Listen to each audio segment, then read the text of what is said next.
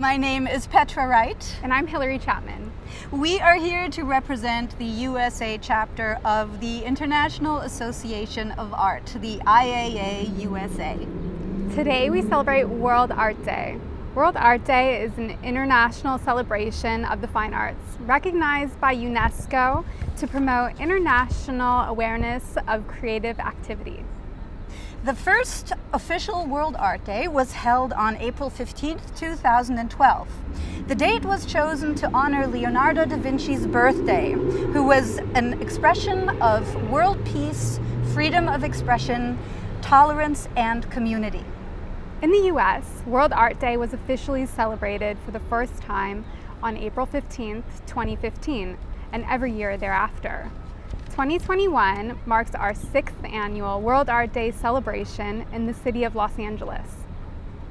Today we are proud to offer you the official IAA USA 2021 World Art Day contributions. They consist of 2 public art installations here in Pershing Square, a mural on Main Street by British mural artist C Blocks, and a virtual exhibit hosted on the IAA USA website called You Are Not Alone, featuring 24 artists around the country. Both exhibits will be on display through the end of May. Before we dive into our creative contributions, we'd like to introduce Jonathan Gerald, the co-president of the IAA USA, to share a few thoughts on the significance of World Art Day. Welcome, Jonathan. Hey, thank you, Hillary. Well, it's kind of appropriate. I'm standing here in front of the piece that I contributed to this installation.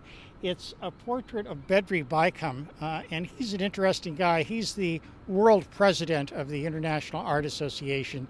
You can see him peeking out at the corner there.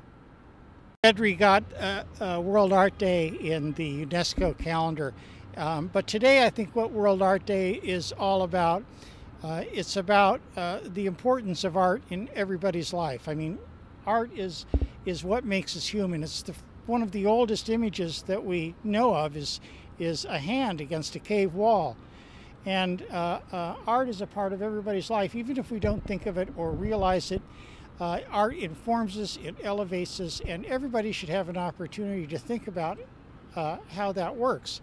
And one of the things that the IAA is going to be involved with is to make sure everybody has an opportunity to see the work in the world-class art institutions that we have here in LA. We had an opportunity in the past to bring people from communities that are just a couple of miles away, people who have never been to the LA County Museum of Art. It's like living in Paris and you've never been to the Louvre. It's crazy. And when people come in who have never seen it and they walk through the museum, it can transform their lives.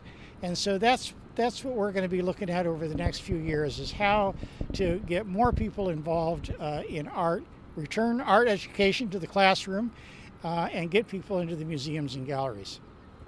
Thank you, Jonathan. So this is our first contribution, a mural by Carol Cyrilla Stanley. Carol Cyrilla Stanley is a photographer whose work is both realist and abstract, with subjects that range from cityscapes to floral personas. In each series, she tells a story, creating sets and staging scenes to allow the viewer to take part in her fantasy. She has worked in LA for the past decade, focusing on urban environments. This mural is comprised of a selection of the artist's black and white portraiture series, Still Life.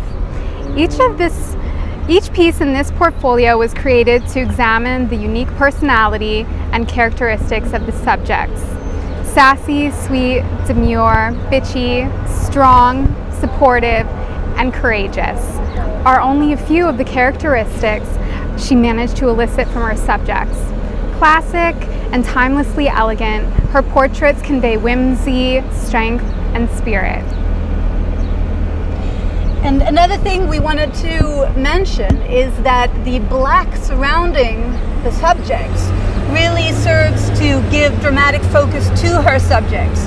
But when you shift your perspective, the blackness itself becomes the subject, which serves to become a metaphor for the isolation that we experienced during the pandemic during which this series was conceived and created.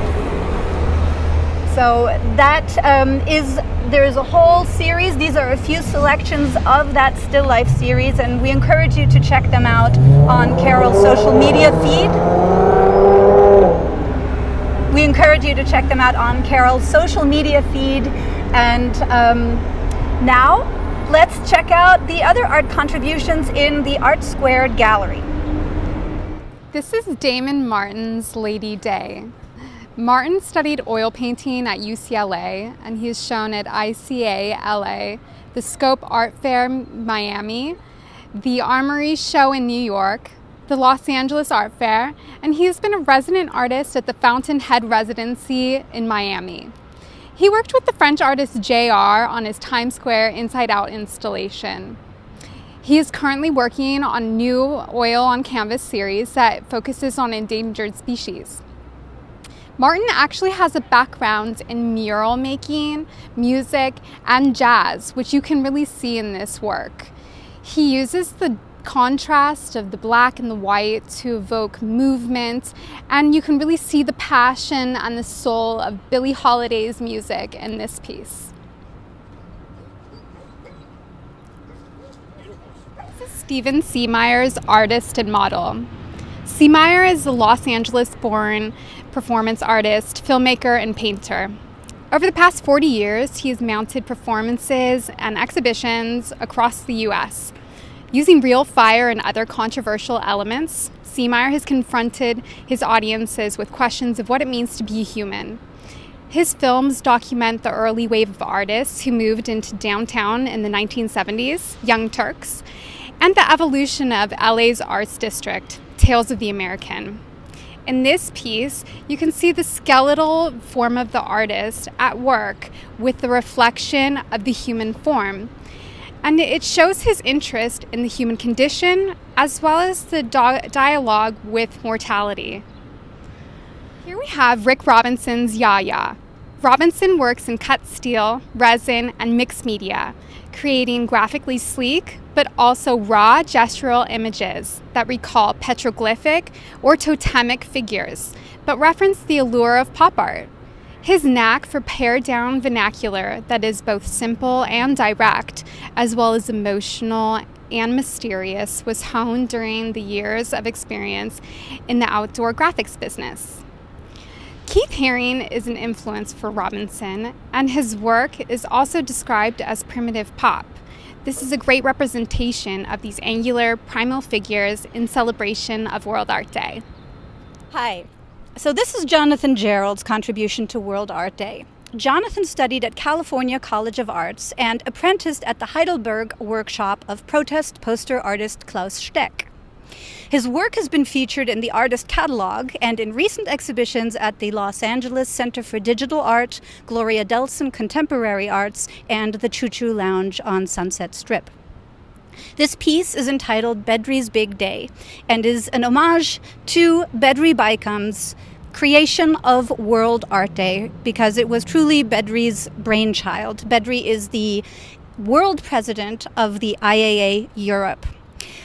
So I wanted to point out some of the visual references beneath the Braque-inspired collage at the center. The piece is also first and foremost a reference to another artwork of Bedri's, which is Bedri's History of Art. And in sort of the circular Da Vinci circle fashion, I'm going to take you around the poster, the artwork with different visual references. So at the center again, we have a portrait of young Bedri, as well as a very well-known artwork by his, which later became a book entitled This Has Been Done Before. In the top right, of course, we have Vincent van Gogh's Sunflowers. Beneath that, we have a nod to Basquiat with his dinosaur. Below that is a portrait by Bedri of Mustafa Kemal Atatürk, the founder of the Turkish Republic. Beneath that, we have a Banksy reference.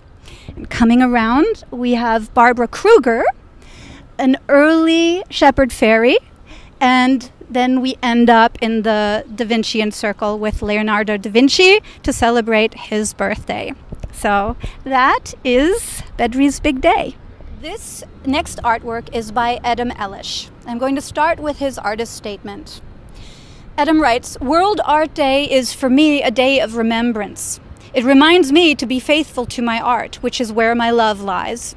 This year, my art speaks of my extensive travel to international events to which I was invited as an artist. The places, sights, sounds, smells, voices, touches, tastes, and words spoken are very fresh in my mind. Remember your voices, your dreams, your freedoms. Hold them close. Do not release them easily, for they are you." And that's Adam Elish. So this particular piece is from his Mnemonic Devotion series. This is Mnemonic Devotion number 1. And Adam's work always travailed in non-linear narrative structures, going back and forth between a very personal poetic symbolism as well as specific social commentary and commentary on current events. The Mnemonic Devotion series specifically celebrates freedoms. The freedoms to travel, to peacefully congregate, freedom of speech, the free exchange of ideas, personal autonomy, the freedom from censorship, and of course the freedom of physical interaction. But he says, while we are being safer together during this pandemic, and safer apart rather, he says we are still free to travel in our mind. And that is our right, and that is, of course, the vehicle through art. So, Mnemonic Devotion number 1 by Adam Elish. So this is Ezra Behar's contribution to World Art Day. Ezra Behar is a scientist and a professional artist from Mexico City. His art is informed by a temporary vision loss that he experienced, as well as 30 years of scientific discovery. In his paintings, Ezra searches for alternative realities that are provocative, energetic, and innovative. Over the past decade, his work has been shown in more than 30 solo exhibitions in the US and abroad. This particular piece is called The Orange Mask, and the painting depicts an imaginary conversation between Penelope and a heron. Now, Penelope is actually a large bronze sculpture that is situated on Coronado Island, looking over the ocean towards the city of San Diego, where Ezra lives.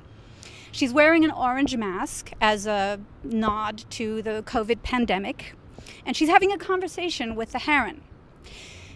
Penelope is also a symbol of patience and waiting, as she was the wife of Odysseus, the main character of the Odyssey. So she is known to have waited patiently for a very long time until he returned from the Odyssey. So what Ezra is implying here is that she will wait patiently until the pandemic is over. The secondary character, of course, is the heron, which is a recurring character in Ezra's paintings, and it represents the discoverer. So that is Ezra Behar's The Orange Mask. So this concludes our public installations in Pershing Square Park. And before we move on to the Main Street mural, we wanted to encourage you to participate and celebrate World Art Day in your own way. If you're an artist, create. If you're an art lover, engage with art. Connect with other artists on Facebook and Instagram, and don't forget to tag us at IAA USA and use the hashtag World Art Day. Or support local museums and galleries, virtually or in person. Such as the Gloria Delson Contemporary Arts Gallery on Spring Street, which is offering 2 exhibits this month, a group show entitled Vibration, and a solo show by kiln-formed glass artist Cynthia Ann Swan entitled V, dedicated to the paintings, life, and letters of Vincent van Gogh, all made out of glass. Both of those exhibits are on through the month of April. But there are many more galleries, public installations, and museums, so please go out, seek them out, and support them. Now, please enjoy a short film clip of the creation of the Main Street mural by British mural artist C Blocks, entitled Elemental. Happy World Art Day! Happy World Art Day. Hi, we're in front of the mural that the IAA USA commissioned by the British mural artist C Blocks. and it's on a building that was given to us, a wall space that was given to us by the developer Tom Gilmore.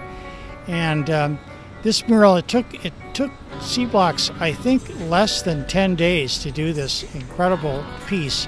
And as you can see, there's a portrait at one end of a woman looking out across a landscape towards a rusted old Cadillac.